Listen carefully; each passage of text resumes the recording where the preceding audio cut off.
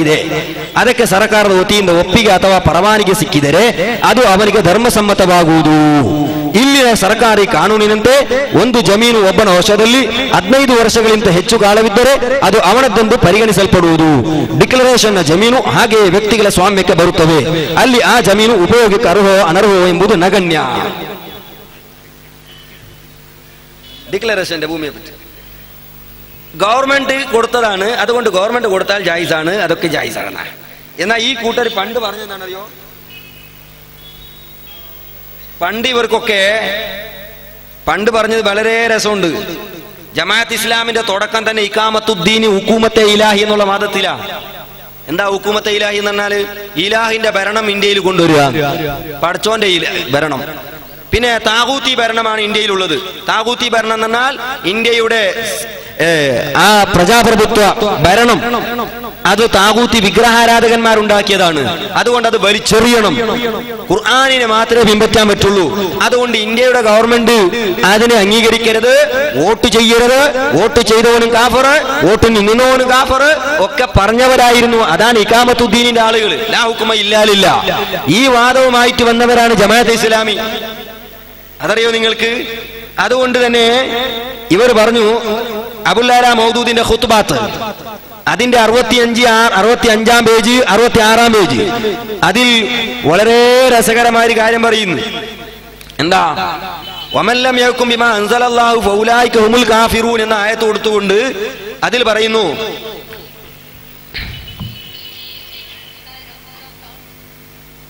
ಅಲ್ಲಾಹನು ಅವತೀರ್ಣಗೊಳಿಸಿದ ಕಾನೂನಿನ ಪ್ರಕಾರ ತೀರ್ಮಾನ ಮಾಡದವರೇ ಕಾಫಿರರು. ಇಲ್ಲಿ ತೀರ್ಮಾನ ಎಂದರೆ ನ್ಯಾಯಾಲಯಕ್ಕೆ ಬಂದ ವ್ಯಾಜ್ಯಗಳನ್ನು ಮಾತ್ರ ದೇವಗ್ರಂಥದ ಪ್ರಕಾರ ತೀರ್ಮಾನ ಮಾಡಬೇಕೆಂದಲ್ಲ. ಅದು ಪ್ರತಿಯೊಬ್ಬನು ಜೀವನದ ಪ್ರತಿಯೊಂದು ವಿಷಯದಲ್ಲಿಯೂ ಪ್ರತಿಕ್ಷಣದಲ್ಲಿಯೂ ಮಾಡುವ ತೀರ್ಮಾನ. ಒಂದು ಕೆಲಸವನ್ನು ಮಾಡಬಹುದೋ ಮಾಡಬಾರದೋ, ಒಂದು ಮಾತನ್ನು ಹೀಗೆ ಹೇಳಬೇಕೋ ಆ ರೀತಿ ಹೇಳಬೇಕೋ, ಒಂದು ವ್ಯವಹಾರದಲ್ಲಿ ಈ ರೀತಿ ನಡೆಯಬೇಕೋ ಆ ರೀತಿ ನಡೆಯಬೇಕೋ ಎಂಬಿತ್ಯಾದಿ ಪ್ರಶ್ನೆಗಳು ಪ್ರತಿಯೊಬ್ಬನ ಮುಂದೆಯೂ ಆಗಾಗ ಬರುತ್ತಿರುತ್ತವೆ. ಎಲ್ಲಾ ಸಂದರ್ಭಗಳಲ್ಲೂ ಒಂದು ರೀತಿಯನ್ನು ದೇವಗ್ರಂಥ ಹಾಗೂ ಪ್ರವಾದಿಯವರ ಸುನ್ನತ್ತು ತೋರಿಸುತ್ತದೆ. എല്ലാത്തിലും ഒരു വിഷയം, ഒരു നിയമം ഖുർആനും ഹദീസും പഠിപ്പിക്കുന്നു. ಇನ್ನೊಂದು ರೀತಿಯನ್ನು ಮಾನವನ ಚಿತ್ತಾಕಾಂಕ್ಷೆ ಅಥವಾ ಹಿರಿಯರ ಸಂಪ್ರದಾಯ ಅಥವಾ ಮಾನವ ನಿರ್ಮಿತ ನಿಯಮಗಳು ತೋರಿಸುತ್ತವೆ. മാനവ നിർമ്മിതന മനുഷ്യന്മാരുണ്ടാക്കിയ റൂൾസ്, ഇന്ത്യയുടെ ഭരണ സംവിധാനം മനുഷ്യന്മാരുണ്ടാക്കിയതാണ്. അപ്പൊ ഏത് വിഷയത്തിലും, ഉദാഹരണത്തിന് കൊന്നവനെ എന്ത് ചെയ്യണം ഖുർആൻ പഠിപ്പിക്കുന്ന ഒരു നിയമം പറയുന്നു, ഇന്ത്യൻ ഗവൺമെന്റിന്റെ ഭരണഘടന എന്ന് പറയുന്നു. കട്ടവൻ എന്ത് ചെയ്യണം ഇസ്ലാമിന്റെ നിയമം എന്ന് പറയുന്നു, കൈമുറിക്കണമെന്ന് പറയുന്നു. ഇന്ത്യയുടെ ഭരണഘടന എന്ന് പറയുന്നു, കൈമുറിക്കണമെന്ന് പറയുന്നില്ല. ഇങ്ങനെ ഒരു നിയമം ഖുർആൻ പഠിപ്പിക്കുന്നു, വേറൊരു നിയമം മനുഷ്യനിർമ്മിത നിയമങ്ങൾ പഠിപ്പിക്കുന്നു. എന്നിട്ട് പറയുന്നു അല്ലാഹു തോരിಸಿದ ರೀತಿಯನ್ನು ಬಿಟ್ಟು ಉಂಟೋ, ಅಲ್ಲಾಹನು ತೋರಿಸಿದ ರೀತಿಯನ್ನು ಬಿಟ್ಟು ಬೇರಾವುದಾದರೂ ರೀತಿಯಿಂದ ಕಾರ್ಯವೆಸಗುವ ನಿರ್ಧಾರ ಮಾಡುವಾತ ನಿಜಕ್ಕೂ ಕುಫರ್ನ ಮಾರ್ಗವನ್ನು ಅನುಸರಿಸುತ್ತಾನೆ. അള്ളാഹു പഠിപ്പിച്ച നിയമത്തിനെതിരായി മനുഷ്യൻ ഉണ്ടാക്കിയ നിയമം ഒരാൾ ഫോളോ ചെയ്യുന്നുണ്ടെങ്കിൽ അവൻ കുഫറിന്റെ മാർഗമാണ് സ്വീകരിക്കുന്നത്. തന്ന ബാലിനുദ്ദക്കു ഈ നിലുമയെന്നെ അനുസരിಸಿದಾತನು ಸಂಪೂರ್ಣ കാഫിറാಗುತ್ತಾನೆ. അതുകൊണ്ട് തന്നെ ഖുർആനിന്റെ നിയമം അനുസരിക്കാതെ ഇന്ത്യയുടെ ഗവൺമെന്റിന്റെ നിയമം പൂർണ്ണമായി ഫോളോ ചെയ്താൽ അവൻ പൂർണ്ണമായി കാഫിർ. ಕೆಲವು ವಿಷಯಗಳಲ್ಲಿ ಅಲ್ಲಾಹನ ಮಾರ್ಗದರ್ಶನವನ್ನು ಒಪ್ಪಿಕೊಂಡು ಇನ್ನು ಕೆಲವು ವಿಷಯಗಳಲ್ಲಿ ತನ್ನ ಚಿತ್ತಾಕಾಂಕ್ಷೆಗಳಿಗೂ ಹಿರಿಯರ ಸಂಪ್ರದಾಯಗಳಿಗೂ ಮಾನವ ನಿರ್ಮಿತ ನಿಯಮಗಳಿಗೂ ಮಹತ್ವ ಕೊಡುವಾತನು ಎಷ್ಟಂಶ ಅಲ್ಲಾಹನ ಆಜ್ಞೆಗಳಿಗೆ ದ್ರೋಹವೆಸಗುವನೋ ಅಷ್ಟಂಶ ಕುಫ್ರ್ನಲ್ಲಿ ಸಿಲುಕುತ್ತಾನೆ. ಕೆಲವರು ಅರ್ಧ ಕಾಫರು, ಕೆಲವರು ಕಾಲಂಶ ಕಾಫರು, ಇನ್ನು ಕೆಲವರು 10 ಕಾಫರು, ಮತ್ತೆ ಕೆಲವರು 20 ಕಾಫರು. ಈಗ ಎಷ್ಟಂಶ ಜಯವಾಜ್ಞೆ ಉಲ್ಲಂಘನೆ ಮಾಡುವನೋ ಅಷ್ಟೇ ಅಂಶ ಕುಫ್ರ್ ಅವನಲ್ಲಿ ಇರುತ್ತದೆ. 10 കാഫർ, 20 കാഫർ, 50 കാഫർ. എന്ത് ബച്ചങ്ങായത്? പകുതി കാഫർ, കാല് കാഫർ എന്ന് പറയാൻ എന്ത് പോയത്താണ് പറയുന്നത്? ഇത് പറഞ്ഞെന്തിനാണറിയോ? മനുഷ്യൻ ഉണ്ടാക്കിയ നിയമങ്ങൾ പിൻപറ്റാൻ പാടില്ല. അതുകൊണ്ട് തന്നെ ഇതിന്റെ അവസാനം പറയുന്നു, ഇതൊക്കെ വായിക്കാൻ സമയമില്ല. ഇതിൽ വളരെ വ്യക്തമായി ദീൻ ಎಂಬುದರ ಅರ್ಥ എന്ന് പറഞ്ഞിട്ട് ദീൻ ഏതെല്ലാണ് മനുഷ്യനിಗೆ 2 ദീനുകളിലും സാധ്യമില്ല എന്ന് പറഞ്ഞാൽ, ഇന്ത്യൻ ഗവൺമെന്റിനെ ഫോളോ ചെയ്യുന്നുണ്ടെങ്കിൽ, ഇന്ത്യയുടെ ഭരണഘടന പറയുന്ന നിയമം ഫോളോ ചെയ്യുകയാണെങ്കിൽ അവന് ആ ദീന് സ്വീകരിച്ചവനാണ്. മുസ്ലിമായ ആളുകൾക്ക് ആ ദീനും 2 ദീനും ഒരേ സമയത്ത് ഫോളോ ചെയ്യാൻ കഴിയില്ല എന്നാണ്. അതുകൊണ്ട് തന്നെ അവർ പറയുന്നത് പ്രജാസത്യ ദീൻ, പ്രജാപ്രഭുത്വ ദീൻ, അതിന് ദീനായിട്ടാ പറയുന്നത്. രാജാലുക്കേ ദീൻ, ബ്രിട്ടീഷർ ദീൻ, ഇസ്ലാം ദീൻ. ഇത് ജമാഅത്ത് ഇസ്ലാം പഠിപ്പിച്ചതാ. ഇസ്ലാം ദീനിന് പുറമെ ഇന്ത്യയുടെ ഭരണകൂടം, ഇന്ത്യയുടെ ഭരണഘടന പറഞ്ഞ നിയമം, മനുഷ്യനിർമ്മിതമായ നിയമം ഫോളോ ചെയ്യരുത്, അത് ഫോളോ ചെയ്യുന്നവൻ കാഫറാണ് എന്ന് പഠിപ്പിച്ചവരല്ലേ ജമാഅത്ത് ഇസ്ലാമി. ഈ പുസ്തകം നിങ്ങൾ വായിച്ചാൽ, പൂർണ്ണമായി വായിച്ചാൽ ഇതിനേക്കാളേറെ വിഷയങ്ങൾ നിങ്ങൾക്ക് മനസ്സിലാക്കാൻ കഴിയും. ഇങ്ങനെ ഇന്ത്യയുടെ ഭരണകൂടത്തിലെ നിയമം ഫോളോ ചെയ്യരുത്, അത് കുഫ്രിയത്താണ്, അംഗീകരിക്കുന്നവൻ കാഫറാണെന്ന് പറയുന്നവർ ഇപ്പൊ പറയുന്നു ഗവൺമെന്റ് ഡിക്ലറേഷൻ ഭൂമി കൊടുത്താൽ അത് ജായിസാണ്, അനുവദനീയമാണ്. എടോ മനുഷ്യന്മാരെ, നിങ്ങൾക്ക് എവിടുന്ന് കിട്ടി? ഉളുപ്പില്ലേ നിങ്ങൾക്ക്? നാണില്ലേ? പണ്ട് കാഫറാണെന്ന് പറഞ്ഞ ഇന്ത്യയുടെ ഗവൺമെന്റിന്റെ നിയമം, മനുഷ്യനിർമ്മിതമായ നിയമം ഫോളോ ചെയ്താൽ കാഫറാണെന്ന് പറയുന്ന നിങ്ങളോ ഇന്ത്യയുടെ ഭരണത്തിന്റെ ഉഴുവനെ ഒടയ എന്ന നിയമം അനുസരിച്ച് ഇന്ദിരാഗാന്ധി കൊണ്ടുവന്ന ഡിക്ലറേഷന്റെ നിയമം, ആ നിയമം അനുസരിച്ചുകൊണ്ട് ഗേണിക്ക് കൊടുത്ത ആ മുതലാളിന്റെ ഭൂമി, അതിൽ ജോലി ചെയ്യുന്ന പണിയെടുക്കുന്ന ആളുകൾക്ക് ഭരണകൂടത്തിന്റെ നിയമം അനുസരിച്ചുകൊണ്ട് അനുവദിച്ചു കൊടുത്താൽ അതെങ്ങനെ ഇസ്ലാമിൽ ജായിസാകും? മനുഷ്യനിർമ്മിത നിയമമല്ലേ അത്? ഇന്ദിരാഗാന്ധി ഉണ്ടാക്കിയ ഒരു റൂൾസ് അല്ലേ അത്? അതെങ്ങനെ നിങ്ങൾക്ക് ജായിസാകും? അത് ജായിസാണെന്നാ പറയുന്നത്. നാണില്ലാത്ത കോമ്. അതാ പറഞ്ഞു, ഇന്നലെ പറഞ്ഞു ഇന്ന് ഓർമ്മയില്ല, ഇന്നലെ പറഞ്ഞു ഇന്ന് ഓർമ്മയില്ല, ഇന്ന് പറഞ്ഞു നാളെ ഓർമ്മയില്ല. ഇതിന് നൂറുകണക്കിൽ ഉദാഹരണമുണ്ട് വൈരുദ്ധ്യങ്ങൾ പറയുന്നതിന്. ജമാഅത്ത് ഇസ്ലാമിക്ക് ഇപ്പൊ എത്തും പിടുത്തവും ഇല്ല, എന്ത് പറയണമെന്ന് തോന്നുന്നില്ല. അപ്പോ ഇങ്ങനെ നൂറുകണക്കിലെ ഉദാഹരണങ്ങളുണ്ട്. സമയമില്ലാത്തതുകൊണ്ട് ഞാൻ ചുരുക്കുകയാണ്. ജമാഅത്ത് ഇസ്ലാമിനെ സംബന്ധിച്ച് മാത്രം തന്നെ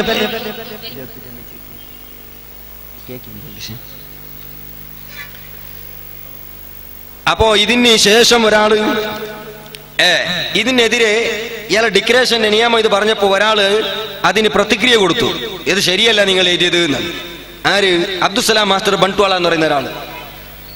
അപ്പോ നിങ്ങൾ പറഞ്ഞത് ശരിയല്ല, അത് നിങ്ങൾ പറഞ്ഞത് ദർഖാസ്തുവാണ്, ഡിക്ലറേഷൻ അല്ലത്. അപ്പോ അതിനെതിരിച്ചിട്ട് സയ്യിദ് ഇസ്മായിൽ പിന്നീട് സമർത്ഥിച്ചിട്ട് ഡിക്ലറേഷന്റെ ഭൂമി ജായിസ് ആണെന്ന് സമർത്ഥിച്ചിട്ട് അയാൾ പിന്നീട് ലേഖനം എന്താണ് അതില് പിന്നെ അങ്ങനൊന്നും ഇല്ല, പിന്നെ ഗേണിക്ക് കൊടുത്ത ആളുകൾക്ക് ഗവൺമെന്റ് ഗേണി അവിടെ പണിയെടുക്കുന്ന ആളിൽ നിന്ന് പൈസ കൊടുക്കാറുണ്ട് വാങ്ങിയിട്ട്, അതുകൊണ്ട് അത് ജായിസ് ആണ്. എടോ ചങ്ങായി, എന്ത് പൈസ കൊടുക്കുക? അവിടെ എത്ര പൈസ കൊടുക്ക? ഈ ഗേണി ജാഗയിൽ ഗേണിയുടെ ഭൂമിയുടെ ഉടമസ്ഥനും അതിൽ പണിയെടുക്കുന്നവരും തമ്മിൽ ഒത്തൊരുമിച്ച് പൊരുത്തപ്പെട്ടിട്ടാണോ കച്ചവടം നടക്കുന്നത്? ഇന്നമൽ ബൈഉ അൻ തറാം, അതല്ലേ ഇസ്ലാം പഠിപ്പിച്ചത്? കച്ചവടം പരസ്പരം പൊരുത്തപ്പെട്ടിട്ടാ. പക്ഷേ ഈ തൊഴിലാളിയിൽ നിന്ന് ഗേണിക്ക് വാങ്ങിയ വില നിന്ന് ഗവൺമെന്റ് കൊടുക്കുന്നത് ഏത് പൈസയാ? അവിടുത്തെ സമനല്ല, വിലയല്ല, ഗവൺമെന്റ് നിശ്ചയിക്കുന്ന തുച്ഛമായ ചെറിയൊരു സംഖ്യ. ആ സംഖ്യവും പൊരുത്തപ്പെട്ടിട്ടാണോ വാങ്ങുന്നത്? മുതലാളി പൊരുത്തപ്പെട്ടിട്ടാണോ അവന്റെ ഭൂമി വിൽക്കുന്നത്? നിർബന്ധമായിട്ടല്ലേ വിൽക്കുന്നത്? പൈസ കൊടുത്താൽ തന്നെ ഇവൻ മനസ്സുണ്ടായിട്ടാണ് കൊടുക്കുന്നത്, കൊടുക്കാതെ നിർവാഹമില്ല. ബലപ്രയോഗിച്ചുകൊണ്ടാണ് ആ ഭൂമി എടുത്തു വാങ്ങുന്നത്. ഇനി പൈസ കൊടുത്താലും കൊടുത്തില്ലെങ്കിലും ബലപ്രയോഗിച്ചിട്ടല്ലേ കൊടുക്കുന്നത്. ഇനി പൈസ എനിക്ക് വേണ്ടാന്ന് പറഞ്ഞാലും ഭൂമി അവർക്ക് കിട്ടൂല, നിയമം അനുസരിച്ചുകൊണ്ട്. ഇതെന്ത് കച്ചവടമാ? ഇത് ഇസ്ലാം പഠിപ്പിക്കുന്ന കച്ചവടമാ? എന്നിട്ട് പറയുന്നു അത് ജായിസാണ്. ഗേണിക്ക് വാങ്ങിയ ഒന്നു പൈസ മുതലാളി കൊടുക്കുന്നു. എടോ, ഹറാമിൽ കുടുങ്ങിയതിന് ശേഷം തെറ്റ് സംഭവിച്ച തെറ്റാണെന്ന് സമ്മതിച്ചോ? അത് സമർത്ഥിക്കാൻ നോക്കണ്ട നീ. എന്ത് തോന്നിവാസമാ നിങ്ങൾക്ക് ദീനിൽ കളിക്കുന്നത്? ഇത് ആരോടാണോ നിങ്ങൾ കളിക്കുന്നത്? പടച്ചവന്റെ ദീനിലാണോ ഈ നിലക്കുള്ള തോന്നിവാസം? ഇന്നമൽ ബൈഉ അൻ തറാം, കച്ചവടം വാങ്ങുന്നവരും വിൽക്കുന്നവരും പരസ്പരം പൊരുത്തപ്പെടുണ്ടാകണം. അതിൽ ഐബുകളുണ്ടെങ്കിൽ കച്ചവടം ദുർബലപ്പെടുത്താൻ സ്വാതന്ത്ര്യം ഉണ്ടാകണം. ഇത് രണ്ടാൾക്കും ഇസ്ലാം കൊടുക്കുന്നു. ഈ നിയമങ്ങളൊന്നും ഇവിടെ പാലിക്കപ്പെടുന്നുണ്ടോ? കച്ചവടത്തിന്റെ ഏത് നിയമമാണ് അവിടെ പാലിക്കപ്പെട്ടിട്ടുള്ളത്? എന്നിട്ട് പറയുന്നു ഡിക്ലറേഷന്റെ ഭൂമിയിൽ നിന്ന് മുതലാളിക്ക് പൈസ കൊടുക്കാറുണ്ട്. കുടുങ്ങിയതിന് ശേഷം സമർത്ഥിക്കാൻ വേണ്ടി നോക്കുക ഇയാൾ ഇസ്മായിൽ സയ്യിദ്. ദീനിനോട് നിങ്ങൾ കളിക്കല്ല മക്കളെ. നിങ്ങൾക്ക് എന്തിനാണ് വെറുതെ ജമാഅത്തെ ഇസ്ലാമി എന്നൊക്കെ പറഞ്ഞിട്ട് നടക്കുന്നത്? അള്ളാഹുവിന്റെ യഥാർത്ഥ ദീൻ മനസ്സിലാക്കി നിങ്ങൾക്ക് വന്നൂടെ? ഇത് ഏത് കുട്ടിയൊക്കെ അറിയില്ല ഡിക്ലറേഷന്റെ ഭൂമി അത് ഹറാമിന്റെ ഭൂമിയാണെന്ന്? ആർക്കറിയാത്തത് പഠിച്ചോനേത്? എന്നിട്ട് ഇവർ പറയുന്ന അതിനെ സമർത്ഥിക്കാൻ നോക്കുക. ഇതാണ് ഇവർക്ക് സംഭവിച്ച ഏറ്റവും വലിയ കുഴപ്പം. ഇങ്ങനെ 100 കണക്കിലുണ്ട്, 1-2 അല്ല. ജമാഅത്ത് ഇസ്ലാമിന്റെ ഒറിജിനൽ സന്മാർഗത്തിൽ എഴുതിയ 100 കണക്കിൽ ഉദാഹരണങ്ങൾ എൻ്റെ കയ്യിലുണ്ട്. അതൊക്കെ വായിക്കാൻ സമയമില്ലാത്തതുകൊണ്ട് ഞാൻ ചുരുക്കുന്നു. നമുക്ക് രണ്ടാമത്തെ ഒരു വിഷയമുണ്ട്. ഇവിടെ പള്ളിയിൽ ഖുത്ബ, ഞാൻ നേരത്തെ പറഞ്ഞു കന്നഡത്തിലാ ഖുത്ബ. ഏതെല്ലാം ഭാഷയിൽ പഠിച്ചോനെ, ഏതെല്ലാം ഭാഷയിൽ. ഇതിനപ്പുറത്തേക്ക് കുറച്ച് ആൾ തുള്ളി തുടങ്ങിയാലോ.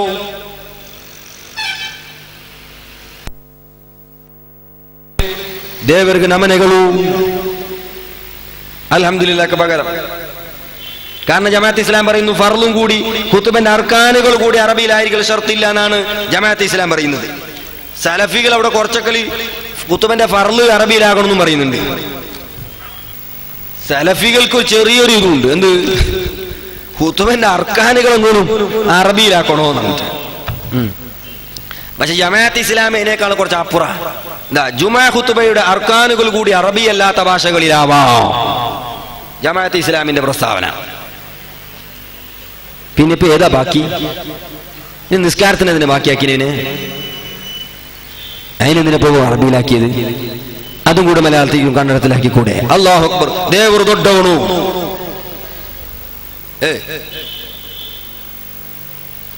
ഒരു കൈയിട്ടല്, അപ്പൊ ആരെങ്കിലും ചിലപ്പോ പിടിച്ചോണ്ട് പോകും കങ്കനടി. ദേവർ ദൊഡ്ഡവണു മേറാബിൽ നിന്നിട്ട് കന്നഡത്തിൽ അതും കൂടെ ആക്കിക്കൂടെ? എന്താ ഖുത്ബ? ഖുത്ബ മാത്രം. ഖുത്ബ എന്ന് പറയുന്നത് അത് വെറും പ്രസംഗമല്ല കേട്ടോ. എന്താണ് ഖുത്ബ? വഅൽ. സാധാരണ സലഫികൾ പറയുന്നത് വഅലുന, വഅലല്ല ഖുത്ബ. ഖുത്ബക്ക് ഇമാം ശിർബിനി റഹ്മത്തുള്ളാഹി അലൈഹി പറയുന്ന നിർവചനം അൽ കലാമുൽ മുഫ്തതഹു ബിഹംദില്ലാഹ് വസ്സലാത്തി അലാ റസൂലില്ലാഹ് അൽ മുഖ്തതമു ബിൽ വസിയ്യതി വദ്ദുആ. ഖുത്ബ എന്ന് പറയുന്നത് അത് ഹംദ് കൊണ്ടും സ്വലാത്ത് കൊണ്ടും തുടങ്ങി വസിയത്ത് കൊണ്ടും ദുആ കൊണ്ടും നടക്കുന്ന ഒരു ഇബാദത്താണ്. അതാണ് ഖുത്ബ. ഇമാം ശിർബിനി റഹ്മത്തുള്ളാഹി അലൈഹി മുഹ്നിൽ മുഹ്താജിന്റെ 137 മൂന്നാം വാല്യം രേഖപ്പെടുത്തിയതായി കാണാം. ഇമാം മഹല്ലി പറഞ്ഞു ഖുത്ബയും വഅലും രണ്ടും ഒന്നല്ല. കണ്ടോ, ഗ്രഹണ നിസ്കാരത്തെ സംബന്ധിച്ചുകൊണ്ട് പെണ്ണുങ്ങൾ വീട്ടിൽ ഗ്രഹണം നിസ്കരിക്കണം, എന്നിട്ട് അവിടെ വലാ യഖ്തുബു, പെണ്ണുങ്ങൾ ഖുത്ബ ഓതരുത്. ഇമാമത്തുൻ നിസാ, ഗ്രഹണ നിസ്കാരത്തിന് ഇമാമത്ത് നിന്ന പെണ്ണ് ഖുത്ബ ഓതരുത്. വലൗ ഖാമത്ത് വാഹിദത്തുൻ വഅലതുഹുന്ന ഫലാ ബഅസ. അതേ സമയത്ത് ഒരു പെണ്ണുങ്ങളിൽ നിന്ന് വഅൽ പറഞ്ഞാൽ കുഴപ്പമില്ല, ഖുത്ബ ഓതരുത്. അപ്പൊ ഖുത്ബ ഓതരുത്, വഅൽ പറയരുത് എന്ന് പറയുമ്പോ ഖുത്ബയും വഅലും രണ്ടാ. ഖുത്ബയും വഅലും രണ്ടും രണ്ടാണ്. ഖുത്ബയിൽ വഅലുണ്ട്, അത് വേറെ വിഷയമാണ്. പക്ഷെ ഖുത്ബ വഅലല്ല, വെറും വഅൽ അല്ല അവിടെ ഉദ്ദേശം. അതൊരു ഇബാദത്താണ്. ഇമാം മഹല്ലി അവിടുത്തെ ശറഹുൽ മിൻഹാജിന്റെ 1-ാം വാല്യം 312-ാം പേജിൽ രേഖപ്പെടുത്തിയതായി കാണാം. ഇനി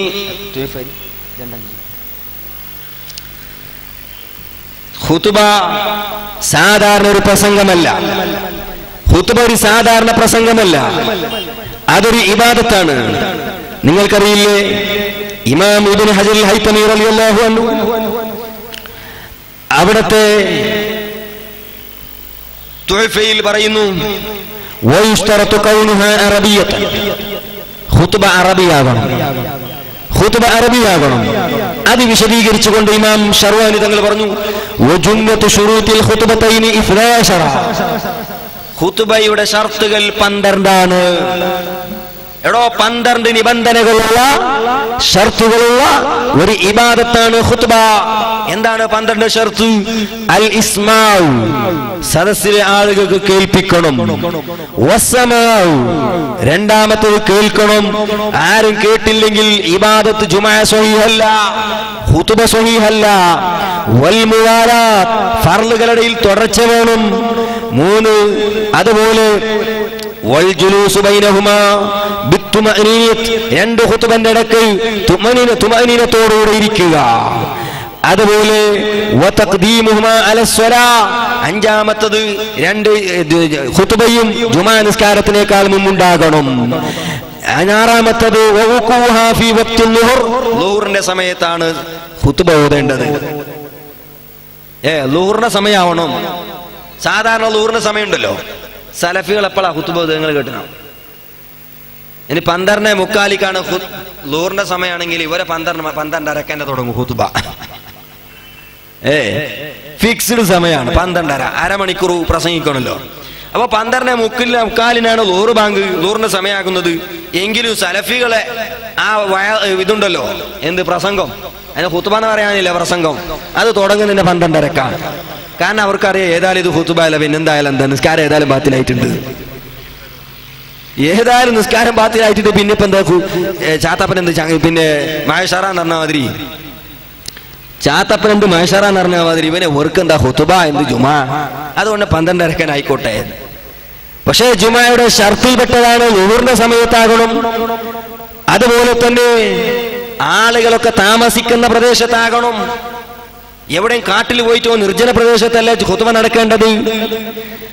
ഇങ്ങനെ പല ഷർത്തുകളും നിബന്ധനകളുമുണ്ട്. ആണാകണം, മുസ്ലിമാകണം. ഇങ്ങനെ ഖതീബ് ആണാകണം. ഖുത്ബ അറബിയാകണം. ഇങ്ങനെ നിരവധി ഷർത്തുകൾ, 12ഓളം ഷർത്തുകൾ. ഞാൻ ചോദിക്കട്ടെ, സാധാരണ പ്രസംഗമാണെങ്കിൽ ഇങ്ങനെ ഒരു ഷർത്തുണ്ടാ? ഉളു വേണമെന്നുള്ളത് സാധാരണ മൗലവി പ്രസംഗിക്കുന്ന ഉളു എടുത്തിട്ടാ? ജുമാ ഖുത്ബക്ക് ഉളു ഷർത്തല്ലേ? ഉളു ഇല്ലാത്തവന്റെ ഖുത്ബ സ്വഹിയാകുമോ? ഔറത്ത് മറക്കൽ നിർബന്ധമല്ലേ? 2 ഖുത്ബന്റെ നടുവിൽ ഇരിക്കണല്ലോ. പണ്ട് ചേകന്നൂർ പറഞ്ഞ അങ്ങനെയാ. ചേകന്നൂർ പറഞ്ഞു ഒറ്റ ഖുത്ബ മാത്രം. അത് പണ്ട് മുഹമ്മദ് നബി എന്ന് പറഞ്ഞാൽ ജുമയൊക്കെ നിർബന്ധമാക്കുന്ന സമയത്ത് മുഹമ്മദ് നബിക്ക് പ്രായമായിട്ടുണ്ട്. അതുകൊണ്ട് ഒരു ഖുത്ബ വരുമ്പോൾ കുറച്ച് വെച്ചല്ലോ, പ്രയാസമുണ്ട്. അപ്പൊ ഇടയ്ക്ക് വെച്ചിരിക്കുക. നമ്മളൊക്കെ ബാലക്കാരല്ലേ, ചെറുപ്പക്കാരല്ലേ, പിന്നെ നടുവിലിരിക്കുന്നത്. അതുകൊണ്ട് ഇരുത്തത്തിന്റെ ആവശ്യമില്ല എന്നാണ് ചേകന്നൂർ പറഞ്ഞത്. അയാളെ ബുദ്ധി എങ്ങനെയാ? മുഹമ്മദ് നബി പ്രായമായതിന്റെ ശേഷമാണ് ജുമ തുടങ്ങിയത്. അതുകൊണ്ട് ഖുത്ബ ഓതുമ്പോൾ കുറച്ചൊക്കെ പ്രയാസം ഉണ്ടാവുമല്ലോ നിന്നിട്ട്. അപ്പൊ ഇടയ്ക്ക് വെച്ചിട്ട് ഒന്ന് നിൽക്കുക. അല്ലേ? അപ്പോ ഞാൻ ചോദിക്കുന്ന അങ്ങനെയല്ല. സാധാരണ ഒരു പ്രസംഗമാണെങ്കിൽ സലഫികളെ നിങ്ങളും 2 ഖുത്ബ നടത്താറുണ്ടല്ലോ. ജുമയ്ക്ക് 2 ഖുത്ബ നിങ്ങൾ നടത്താറുണ്ടല്ലോ. സാധാരണ പ്രസംഗമാണെങ്കിൽ ഒറ്റ പ്രസംഗത്തിൽ അടിച്ചു വിട്ടൂടെ? 2 ഖുത്ബ എന്തിനാ? 2 ഖുത്ബ ഒരു നടുവിലെ ഇരുത്തം എന്തിനാ? ഇതുകൊണ്ട് തന്നെ ബുദ്ധിയുള്ള ആൾക്ക് മനസ്സിലാകുമല്ലോ, ഇത് ഉളു വേണം, ഹംദ് കൊണ്ട് തുടങ്ങണം, സ്വലാത്ത് വേണം, വസിയത്ത് വേണം, മുഅ്മിനീങ്ങൾക്ക് വേണ്ടി ദുആ ഇറക്കണം. ഇതൊക്കെ ഉള്ളെങ്കിൽ ഒരു നിശ്ചിതമായ ഒരു പ്രത്യേകമായ ഒരു ഇബാദത്താണ്. സാധാരണ ഒരു ഇബാദത്തല്ല, ഇത് ഒരു പ്രത്യേകമായ ആരാധനയാണ്. അതുകൊണ്ട് തന്നെ ഇത് വഅലല്ല, ഉപദേശമല്ല. ഈ കാര്യം മനസ്സിലാക്കണം. അതുകൊണ്ടാണ് ഇമാം റംലി റളിയല്ലാഹു അൻഹു അവിടുത്തെ നിഹായത്തുൽ മുഹ്താജിൽ പറഞ്ഞു, ഞങ്ങളൊക്കെ ഉദ്ധരിക്കുന്നത് കിതാബിന്റെ അടിസ്ഥാനത്തിലാണ്, നിങ്ങളെപ്പോലെ ഏതെങ്കിലും മൗലവിമാരുടെ വാക്കുകളല്ല. മഹാന്മാരാകുന്ന ഇമാമുകൾ, ഇമാം റംലി റളിയല്ലാഹു അൻഹു അവിടത്തെ നിഹായയിൽ പറയുന്നു, വയുസ്റത്തു കൗനുഹ അറബിയ, ഖുത്ബ അറബിയാകൽ നിബന്ധനയാണ്. അപ്പോൾ ഒരു ചോദ്യം ഉണ്ടാകും. എന്താണ് ചോദ്യം? ഇമാം റംലി തങ്ങൾ പറയുന്നു, അതിന് മഹാനായ ഇമാം റംലി റളിയല്ലാഹു അൻഹു കൊടുക്കുന്ന തെളിവെന്താണ്?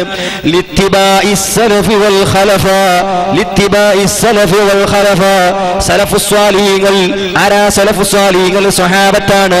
ഖലഫ് എന്ന് പറയുന്ന സ്വഹാബത്തിന്റെ ശേഷമുള്ള താബിഉകളും താബിഉകളും. അതുകൊണ്ട് തന്നെ സ്വഹാബികളും താബിഉകളും എല്ലാം ഖുത്ബ നിർവഹിച്ചത് അറബിയിലാണ് കേട്ടോ. അതുകൊണ്ട് ഖുതുബ അറബിയിലാകണം. രണ്ടാമത്തെ കാരണം വലി അന്നഹാ ദിക്റുൻ മഫ്റൂളുൻ, ഖുതുബ ഒരു ഫർളാക്കപ്പെട്ട ദിക്റാണ്. ഏതുപോലെ ഫസ്തുരിത ഫീ ദാലിക കതക്ബീറത്തുൽ ഇഹ്റാം, നിസ്കാരത്തിന്റെ തക്ബീറത്തുൽ ഇഹ്റാം ഉണ്ടല്ലോ, അല്ലാഹു അക്ബർ എന്നുള്ള തക്ബീറത്തുൽ ഇഹ്റാം അതൊരു ദിക്റാണല്ലോ, അത് അറബിയിലാകണല്ലോ. അതുപോലെ തന്നെ ഖുതുബയും ഒരു ദിക്റാണ്, അതുകൊണ്ട് അതിലും അറബി നിബന്ധനയാണ്. തക്ബീറത്തുൽ ഇഹ്റാം പോലെയുള്ള ഒരു ദിക്റാണ് നാ പറയുന്നത്. നിങ്ങളെപ്പോലെ ഒരു സാധാരണ പ്രസംഗമാണെന്നല്ല പറയുന്നത്, അതൊരു ദിക്റാണ്. തക്ബീറത്തുൽ ഇഹ്റാമിനെ പോലെ ഒരു ദിക്റാണ്, സാധാരണ ഒരു പ്രസംഗമല്ല, രാഷ്ട്രീയം പറയാനുള്ള വേദിയല്ല. വെള്ളിയാഴ്ച മിമ്പറിൽ കയറിക്കൊണ്ട് രാഷ്ട്രീയം പറയുന്ന മൗലവിമാരില്ലേ, വോട്ടിന്റെ സമയത്ത് ഇലക്ഷനിന്റെ സമയത്ത് രാഷ്ട്രീയം പറയുന്നവരില്ലേ, ഈ നിലക്ക് ജുമാനെ തരം താഴ്ത്തിയ, ജുമാന്റെ മഹത്വത്തെ നഷ്ടപ്പെടുത്തിയ ആളുകളെ ആഖിറത്തിനെ ഓർക്കണം കേട്ടോ, ഇമാമുകൾ പറഞ്ഞത് പഠിക്കണം കേട്ടോ. അത് സാധാരണ രാഷ്ട്രീയ പ്രസംഗം പോലെയല്ല, ഒരു അത് ദിക്റാണ് കേട്ടോ. തക്ബീറത്തുൽ ഇഹ്റാമിൽ എങ്ങനെ അറബി നിബന്ധനയാണോ, ദേവറു ദൊഡ്ഡവനെന്ന് പറഞ്ഞാൽ പറ്റൂലല്ലോ, ദ ഗോഡ് ഈസ് ഗ്രേറ്റ് എന്ന് പറഞ്ഞാൽ പറ്റൂലല്ലോ, അല്ലാഹു വലിയവനാണെന്ന് പറഞ്ഞാൽ പറ്റൂലല്ലോ, അതുപോലെ ഖുതുബയിലും അറബിയല്ലാത്ത ഭാഷ പറ്റൂല കേട്ടോ. ഇമാം റംലി തങ്ങൾ അവിടുത്തെ നിഹായത്തുൽ മുഹ്താജിൽ പറയുന്നു, എന്നിട്ട് പറയുന്നു, അത് ആളുകൾ അവിടെ അനറബികളായാലും ശരി, കേൾക്കുന്നവർ അറബികളല്ലാത്തവരാണെങ്കിലും അറബി തിരിയാത്തവരാണെങ്കിലും അതേ ഖുതുബ അറബിയിലാകണം. അപ്പോൾ ഒരു ചോദ്യമുണ്ടാകും, സലഫിന്റെ ഭാഗത്തുനിന്ന് ഒരു ചോദ്യമുണ്ടാകും. എന്താ ചോദ്യം? മാ ഫായിദത്തുൽ ഖുതുബതി ബിൽ അറബിയ ഇദാ ലം യഅരിഫുൽ ഖൗമു, എതിരിലിരിക്കുന്ന ആളുകൾക്ക് അറബി അറിയുന്നില്ലെങ്കിൽ പിന്നെ അറബിയിൽ ഖുതുബ ഓതിയിട്ട് കാര്യമുണ്ടോ? സലഫികൾ ചോദിക്കുന്ന അങ്ങനെയല്ലേ, ഞങ്ങൾ തിരിയണ്ടേന്നാ. തിരിയണമെങ്കിൽ ബാർബർ ഷോപ്പിൽ പോയാൽ മതി, നല്ല സോക്കിൽ തിരിയുന്നവിടെ കസാല. മൊത്തത്തിൽ ഇതൊരു നമുക്ക് നൽകുന്ന ഉപദേശങ്ങളൊക്കെ ഇതിലുണ്ട് എന്നുള്ളൊരു കാര്യം അവർ മനസ്സിലാക്കിയാൽ മതി. ഇതൊരു നമുക്കൊക്കെ ഉപദേശങ്ങളൊക്കെ ഇതിലുണ്ട് എന്ന് മനസ്സിലാക്കിയാൽ മതി, അതാണ് അതിന്റെ ഫലം.